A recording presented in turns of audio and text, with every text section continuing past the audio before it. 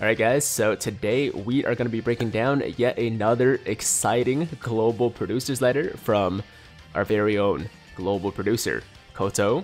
This video dropped about 15 minutes ago on the official global Twitter page, and it provided us with some pretty interesting details, or at least previews, for the next part of the superhero celebration, which is apparently dropping on JP first still, which is not super surprising, but global will be getting it shortly after at the end of October. So yeah, with that said, let's jump right into it. She basically starts by saying hello, doing her intros, and then she talks about the preview video from yesterday, the teaser video for the upcoming characters, which, as you guys might know, will be Gamma 1 and Gamma 2 from the Dragon Ball Super superhero movie.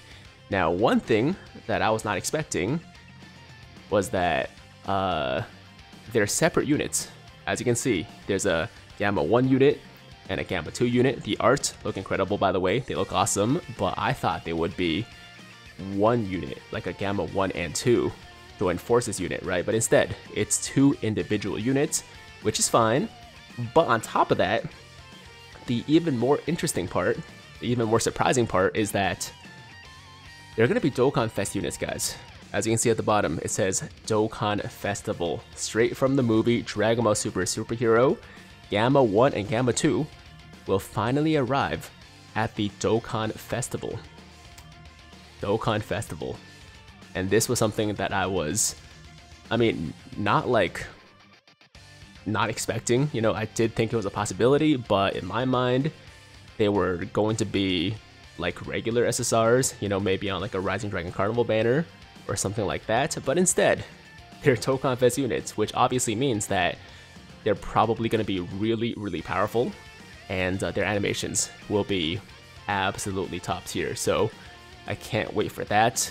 The only thing that gives me a little bit of hesitation is that I think a lot of people right now are probably pretty low on stones, you know, coming off the worldwide celebration, coming off the anniversary on global, which was not too long ago. So yeah, stones might be an issue for some people, but aside from that, I'm stoked, guys. I'm super excited for the Dokkanfest Gamma 1 and Gamma 2. Their arts, like I said, are awesome. They got the Dokkan or Dokkan, however you say it, in the back here from the movie. It would have been really cool, actually, if they changed the M right there to an N for Dokkan, obviously, but it's fine. It's fine. And yeah, that's pretty much the big reveal from this video, aside from the arts, which, once again, are incredible. They're Dokkan Festival units. I'm not sure if they're going to be like a dual Dokkan Festival kind of thing, where, you know, we have two banners, one for Gamma 1 and one for Gamma 2, or if it's going to be just one Dokkan Festival banner with both of them on the same banner. Not too sure, but either way, they're Dokkan Fest units. They're coming soon. I believe they did say at the end of October for global, and probably a bit earlier for JP. From there, she says they will both be featured simultaneously in the Dokkan Festival. They don't say anything about dual Dokkan Festival, so I'm assuming it's one Dokkan Festival banner, but I could be wrong. We'll see. And yeah, it's part 2 of the movie collaboration. We got some Dokkan events for Gamma 1 and 2, of course. We got new stages for the special event, Path to Ultimate Power, Gohan and Piccolo. That's where we got the free-to-play Teen Gohan, right? And through these new stages, she doesn't specify here, but I'm pretty sure that means that Gohan will be getting a Dokkan Awakening, and possibly an Extreme Z Awakening as well. That'd be awesome. And yeah, she says right here, planning to hold it around the end of October for the international version, after the event begins on the Japanese version. So for Japan, I guess it's starting in a couple days, or maybe like tomorrow or something like that, and then a week or two later, global gets it as well. So it's not really going to be a huge wait.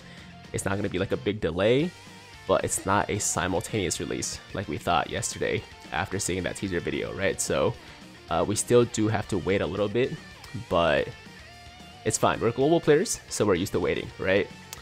And after that, I don't think there's really anything else too important in this video. She did say we have some events going on right now for the LR Vegito Blue Extremes The Awakening, of course, for the new story stages that are coming soon. And then we also have a Halloween campaign that's coming at the end of the month, like every year. And that is about it, guys. Yeah, that wraps it up. She promotes the social media pages, bye-bye. And guys, there you go. That was the global producer's letter. There is Gamma 1 and Gamma 2 upcoming Dokkanfest units on global and JP. I would expect to see their animations and details probably tomorrow, most likely, but I'm not sure about that either. So when they drop, I'll let you guys know. But they should be very good.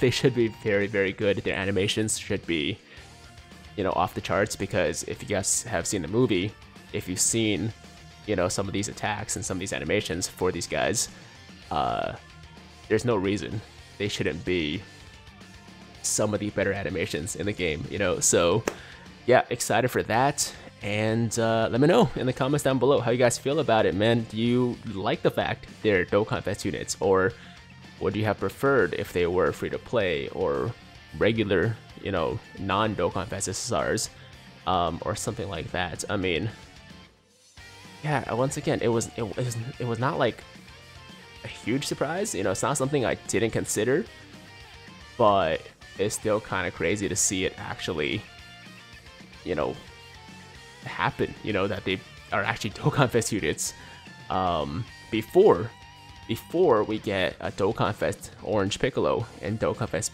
Beast Gohan as well, which is also kind of interesting.